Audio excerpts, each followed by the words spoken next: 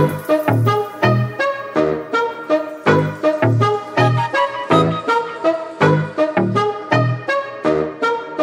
in the combat corner. We will, we have episodes within episodes and so forth. But I'm going to jump on this really fast. Bare Knuckle Fighting Championship is Friday night at the Hollywood Hard Rock Hotel and Casino, Hard Rock Live. Okay. 3 title fights. If you have not been watching Bare Knuckle FC, you are missing some fun ass shit. These dudes, like, they're not, some of them have been in MMA. Some of them have been boxers. I don't know if you saw recently, but Jake Paul and Mike Perry are going to be fighting. Mike Perry replaced Mike Tyson. I still think Jake Paul's going to win because I think he's a better boxer than Mike Perry. But Mike Perry right now is the face of bare knuckle boxing. And I think if Mike Perry fought Jake Paul in bare knuckle boxing, I think he'd take Jake Paul's head off. It's different, though. It's not boxing. It's savagery. And you cannot cheapen savagery by putting in bullshit rules. Right? They are maniacs. And I love every second of it. Because I don't have to know anyone's name to get excited about what the hell I'm watching. Because these guys are dogs. And they will come to fight. But yeah, Mike Perry is fighting Jake Paul on July 20th, I believe it is. That's the fight that's going to be on Netflix. I think that's a lot more exciting a fight than the Mike Tyson garbage that was going to happen because I thought Jake Paul would knock him out. I think this will be a lot more Jake Paul circling him and jabbing, and holding. He's a little bit bigger. They're fighting at cruiserweight. They're not fighting at heavyweight like he was going to fight Tyson. So they're fighting at cruiserweight. But Mike Perry's in his prime. You can't say that Mike Perry's not in his prime. You can't say that Mike Perry's not tough as shit, but I still think Jake Paul wins the fight. What? So you're telling me these people are bare knuckle fighting and they're making money? All these people in the neighborhood I grew up with, I had a couple bare knuckle fights, Rudy, and I should be making money too. I beat this dude ass in the 3rd grade. I bare knuckled his ass to damn submission in the damn 3rd grade. 4th grade too. I beat his ass again. 5th grade he tried to fight me again. Guess what? Beat his ass again. I should be doing some bare knuckle fighting. I know that shit for sure. I can win a couple fights. In my neighborhood, man, I got about 5 people that I'll be winning in bare knuckle fighting, man. Man, damn it. Why y'all ain't tell us we're getting paid for this shit, man? Damn. I mean, hey, you're not too old. No, I'm too old. Okay. No, you're not. There's guys that are old. There's guys that are older than you. Really? And I can't. All right. Well, then that's the problem. You're not willing to have your face chopped up with cuts because it will get cut the fuck up. And it's not a matter of if it gets cut up. It's a matter of when it gets cut up. Because it's very, very rare that these guys' faces don't get cut up during one of these fights. It's very rare. They get cut up. I'm not doing that shit.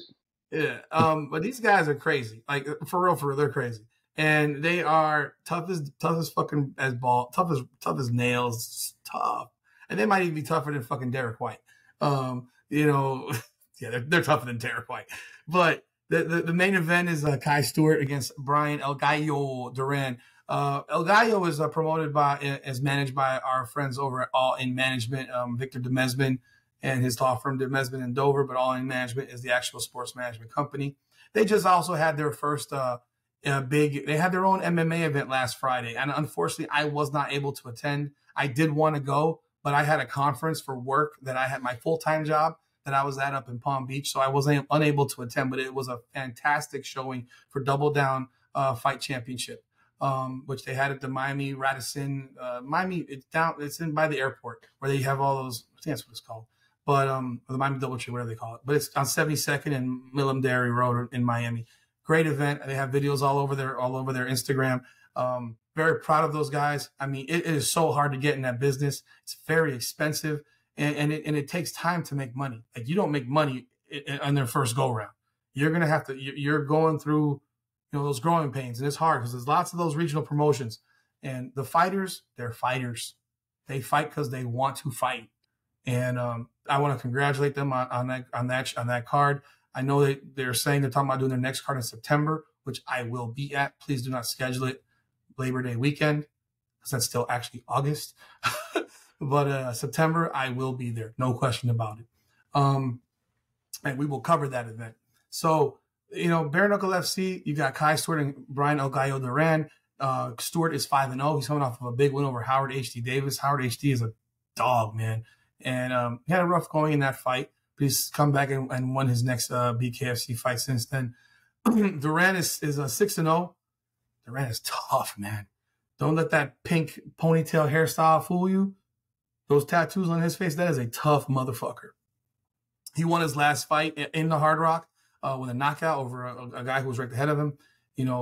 Real tough, dude. I mean, you're going to see a fight between these two. Don't sleep on Kai Stewart, though. Kai Stewart's really good. People thought Kai Stewart was going to lose to HD, and he did not. He dominated that fight. So I expect it to be a great, great fight. If you ask me to pick, I'd pick El Gallo to come away with the victory. But this is bare knuckle. Get caught, it's lights out. That's the Featherweight Championship fight. The fight at Bantamweight is, let me see, Keith Richardson at 4-0 versus Alberto Blas at 4-0. That is the Bantamweight Championship fight. Both undefeated fighters. Blas is out of Cuba. So, being that that's your people. It's my people. So, I mean, I am an American though. So, but I'm sure this guy Blas lives in Miami. He must live in Miami, for Christ's sakes. I mean, every Cuban lives in Miami now. Let's see, where does he live? His name, I don't know where he lives. It doesn't say where. He actually won also in February in Hollywood in his last fight. So going to be another title fight. And then their third title fight is going to be between Jared Warren at 6-2 versus Jomi or Homie, Jomi. Homie, I'm guessing it's Homie. Homie, yeah. I'm not going to say Homie the Clown, but Homie Escoboza. Don't get your ass beat. I'm going to get my ass beat, man, right to the computer. I'm kidding around. He's 9-1. Their face off today was hilarious, actually. Like, it was clown-like. I mean, but shit. Escoboza is out of Dominican Republic. Warren's an American. These guys are fighting at light heavyweight. Light heavyweight for BKFC is 185. So then there's also, let me see, 6, 12. There's 12 total fights in this card, but those 3 fights are at the top of the billing, 3 title fights. I know tickets are still available, not many. So if you want to go, get on Ticketmaster and go buy your tickets, because one thing I can tell you is it's different. BKFC is a different type of sport. It is exciting. It's fast. You can't blink. You will, when I tell you, you blink, you turn your head, oh shit, I missed it. Like, I missed the knockout. It's that fast. I've been to a few of these events. They're exciting. Again, who cares about their names? You don't know who their names are, but you will find out if you go. Find out if you watch. And if you can't go, check it out on their website. Their annual fee for their website is like $50, and you get every fight. It's not like UFC where you got to pay $85 a fucking card. It's $50 for the whole year, and you get every card.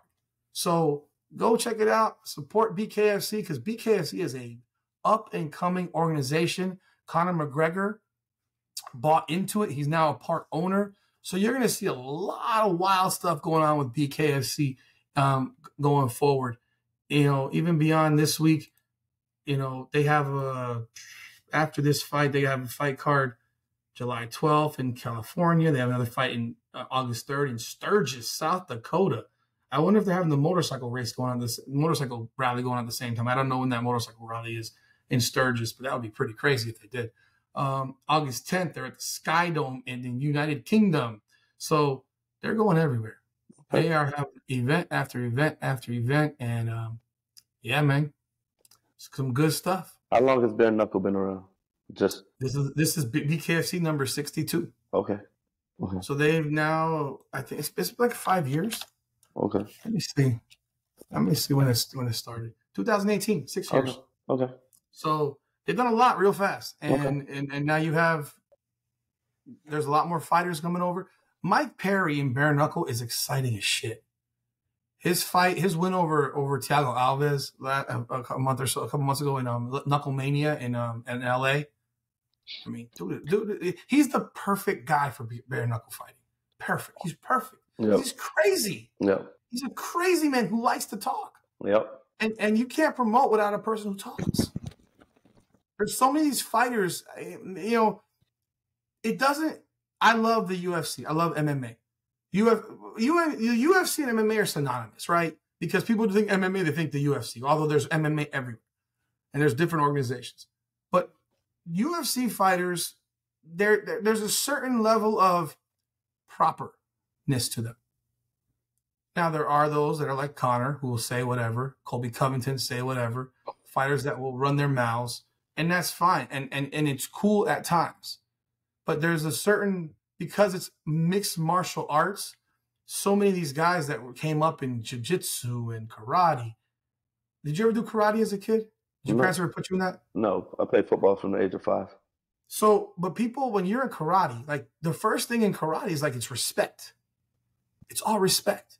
It's bow. It's you shake. You're not fighting on the offensive. You're fighting to defend yourself. So you're never gonna be the one that's gonna strike first. And that's the thing about MMA is a lot of these guys, especially the Brazilian guys, it's big on respect. So they don't let, and those Dagestani dudes like freaking Islam Makhachev and Khabib Nurmagomedov and all those guys, they are respect. Like Dustin Poirier in the face-off with Islam Makhachev before their fight said he called him a motherfucker. We know as Americans what he said. He wasn't calling him a motherfucker like that. Like literally, like you fuck your mother. But in Dagestan, they take that shit literally, like son of a bitch. Mm-hmm. No, I'm not calling your mom a bitch. Like, come on. Yeah. It's like, I'm not calling your mother a bitch. It's a figure of speech, you know? So Makhachev got really, really upset, you know? And they live on that code of respect and stuff. So it is in BKFC. Fuck that, man.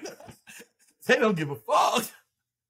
They don't care. Yeah. El Gallo literally knocked the sunglasses off of freaking Kai Stewart's face today to see his, because I want to see your eyes. Yeah. You know, but it's a trip. It's going to be exciting. I think it starts at 8:00 on Friday. Okay. You know, so check it out. I'll be watching it at the same time that I'm watching Game 6 of the Panthers and Edmonton Oilers. Pray to God, please win my cup. Okay. I cannot be the victim of 2-3-0 situations in 2 years and then potentially be in that position. Like, understand, I'm a Yankees fan. I still suffer from 2004, 3-0 Red Sox and losing that series. So that's all I picture and all I envision. Okay. If the Boston Celtics had beat us last year, I couldn't handle it. And if the Edmonton Oilers come back and beat us, I won't be able to handle it. I already got to deal with one forever. I don't want to deal with another one. I can't do this. Like this will make me retire from being a fan of sports. I can't do it anymore. So that's all we got for Combat Corner. And there is a UFC fight card on Saturday as well. Robert Whittaker is fighting. That was supposed to be the fight with Islam Makhachev. Check it out. It starts at 12 noon. And then I think at ABC it starts at 3. It doesn't have the excitement of the pop that I was hoping it would have with Makhachev. Not with Makhachev, Khamzat Chimaev and Whittaker. It's not going to have that. That is what it is. I'm waiting for UFC 303 next week in Vegas. But that's all I got from Combat Corner. Thank you for watching Come On Now, the podcast. Please be sure to subscribe, like, comment, and ring that bell so you get up-to-the-minute updates when we publish new content. You can also find us on Facebook and Instagram at Come On Now Podcast and X and TikTok at Come On Now Pod. Thank you again for supporting this channel.